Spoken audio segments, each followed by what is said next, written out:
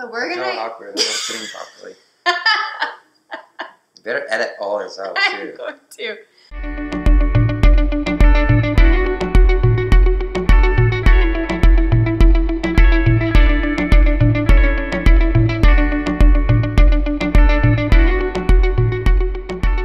So we're gonna give you our top 10 ways of how we survive a long distance relationship. We've been doing this for 4 years, where Dan has worked up north. He works for 2 weeks on, and he's only home for 1 week. So for example, this month, he's only home for 1 week out of the entire month.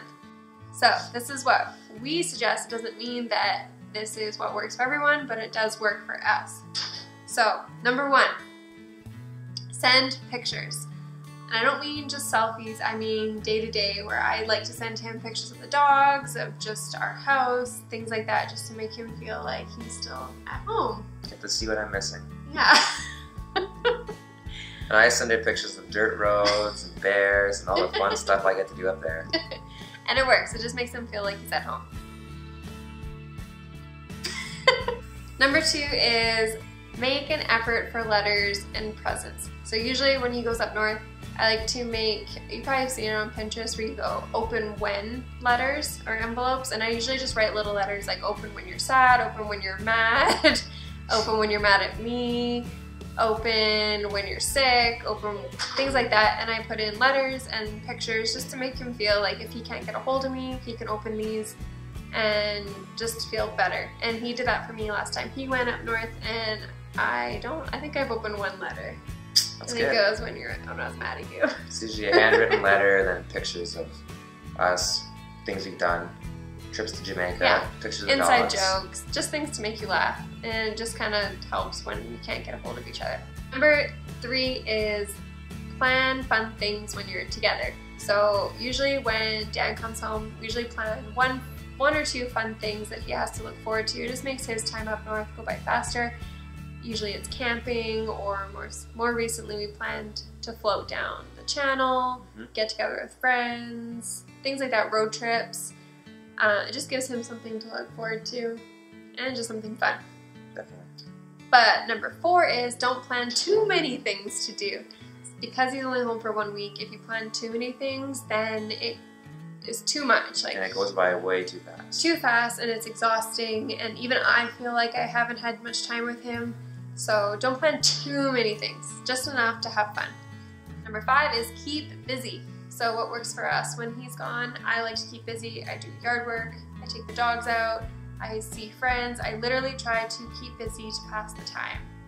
And you go to work and go to sleep. I have a routine, yeah. Wake up, gym, work, eat, sleep, repeat. Yeah, so keep busy, and it passes time for the 2 weeks that he's gone.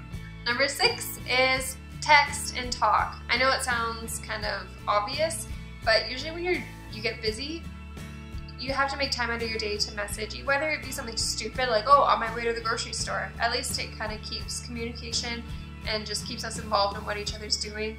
And because of that, it's kind of less to catch up on when he comes into town, because I literally text him all day long. I try to text as much as possible when I get home. Things like that, just to make sure that we are still talking. And even with the time change, I'm going to bed usually when she's just settling in at home. Yeah. So to be able to talk throughout the day, then you don't have to every single night be able to get together on the phone, catch up. Yeah.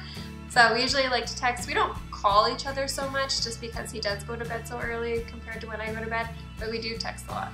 Number 7, something that we do is have some kind of virtual date, whether it be Skype, we watch a movie at the same time together, or things in that nature. Watch a show at the same time and then we text about it.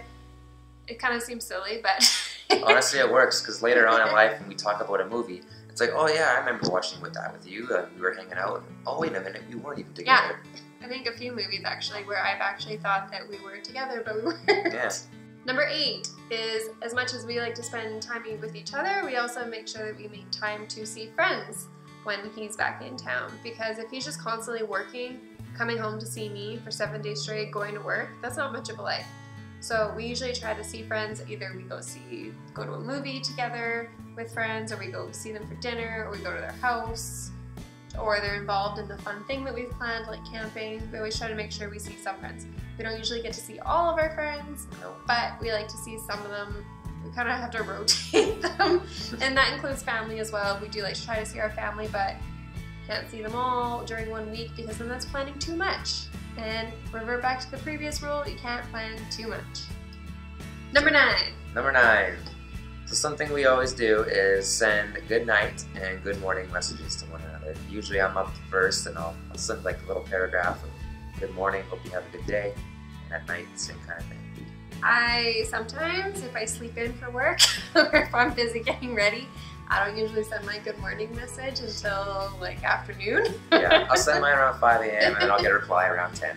But actually because I'm so busy. But I also try to say goodnight as well, but then I go to bed a lot later and I don't want to wake you up, so I try to send one too, but not too late.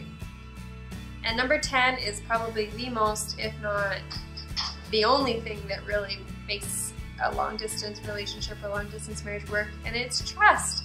Because if you don't trust your significant other, all the previous rules don't even matter. Not rules, but suggestions, because if you don't trust them, this will never work. Because when I'm here at home, he has trust what I'm doing, and when he's out of town, I have to trust what he's doing. So if there's no trust, long distance is not for you. I usually try, I like to see my friends while he's gone, but at the same time, I don't go out partying. I'm not at that point in my life where I'm out partying and drinking where he needs to question what I'm doing. Not that I have rules where I can't go out, I'm just at a point where I don't need to. It's true. Exactly, yeah. And I trust him when he's gone. I don't wonder what he's doing.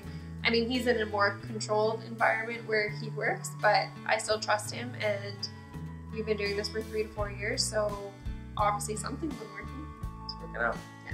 So those are our top 10 ways of surviving a marriage or long distance relationship. Again, it's just what works for us. It doesn't mean it's gonna work for you, but if you need ideas, that's just what we do. If you have any suggestions or comments, please post them down below. Yeah. Edit that. No, that was good. No.